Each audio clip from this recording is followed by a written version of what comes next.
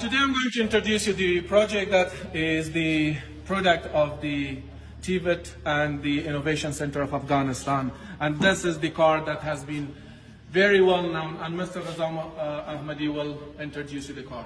Thank you. My name is Reza Ahmadi and I'm CEO of the Entop Studio. We are working on this prototype for 5 years. After 5 years we are here. During 2 weeks from now we will complete this prototype and we will apply for the carMoter exhibition in Doha City.